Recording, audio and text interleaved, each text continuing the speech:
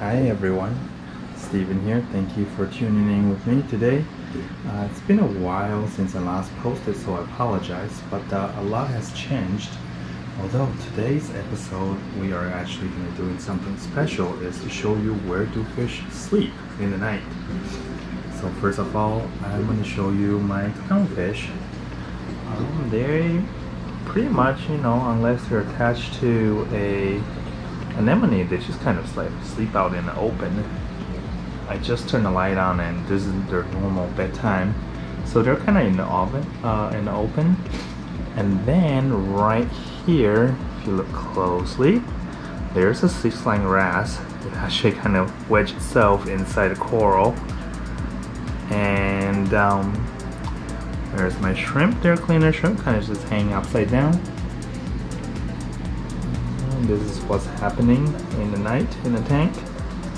And then moving forward to my other tank here. Let's see.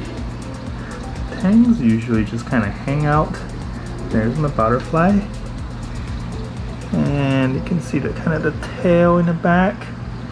It's my Tomini tank back there. And then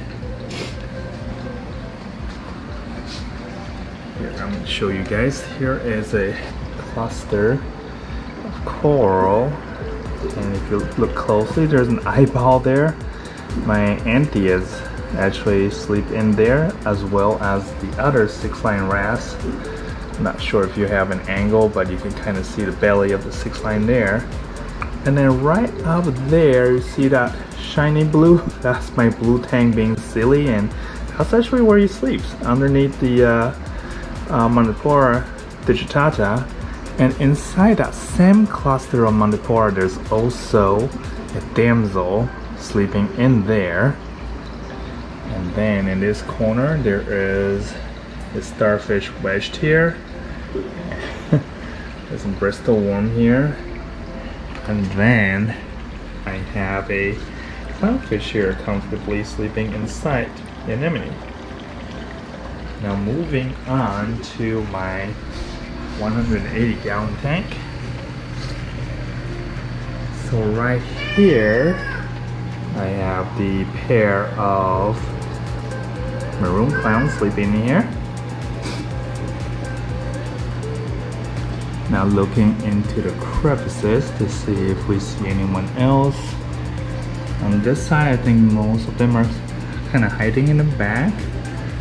But I know on the other end of the tank, things get exciting. So here's a purple tank. You can see the tail. That's his little hole. And then there's my emperor, as well as the nasal. And then let's see. Somewhere behind this cluster of rock, I also have a blue face angel sleeping. It's kind of hard to see, but I assure you they are there. This guy is kind of inquisitive. So that's the saltwater fish going on. Oh, and cut up, and there's the sea cucumbers are very active in the evening.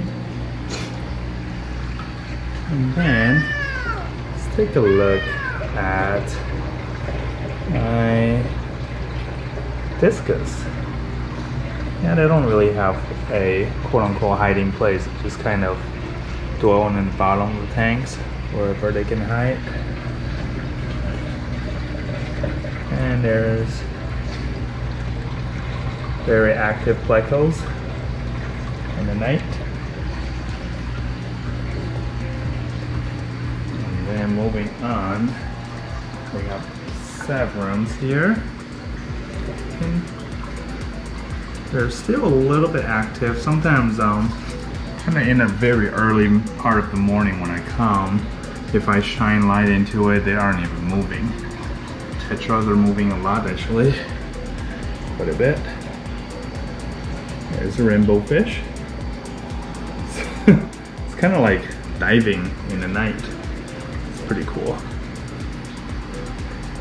But anyways, so this episode is just kind of show everyone where all the fish go to sleep in the night. And tomorrow I will do another video of some of the new livestock that I've just received this week. Super exciting. Oh, there's a yellow tang there. Hello. Anyways, yeah, thank you for tuning in. I will talk to you guys tomorrow.